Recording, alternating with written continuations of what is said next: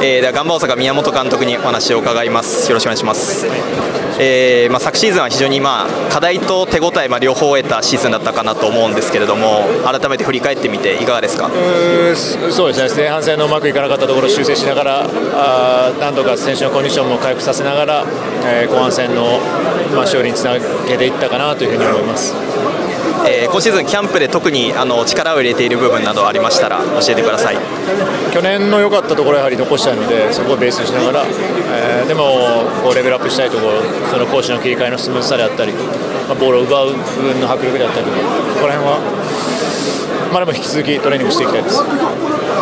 補強に関してなんですけども、宮本監督とポジションが現役時代一緒だった、最終ラインにキム・ヨンゴン選手と青山選手という選手が入りましたけども、この守備陣の補強のところと手応えというのはいかがですか？ヨンゴンにしても青にしても、経験のある選手なので、それぞれの良さをチームにもたらしてもらいたいと思ってます。で、去年はちょっと失点が多かったところがあるので減らせればなと思います。昨シーズンの最終戦で東口選手が、このメンバーなら優勝できるというふうにおっしゃっていたんですけども、その中で特に入りっていうのが今季大事になってくると思うんですけども、特にその前半戦というところでフォーカスしている部分があれば教えていただけますか？本当タイトルっていうのは軽々しく口にしたくはないですけれど、日々の練習であったり試合試合の積み重ねだと思います。ただやっぱりそういったところにたどり着くには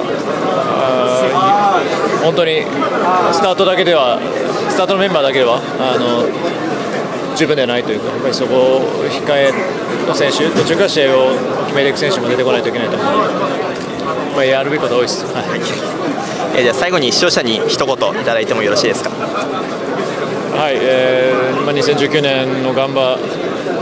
は本当にサッカーの原理原則ですけれど、数多くやっぱりゴールに迫る、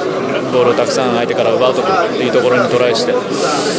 いきたいなと思います。はい、宮本監督でした。どうもありがとうございました。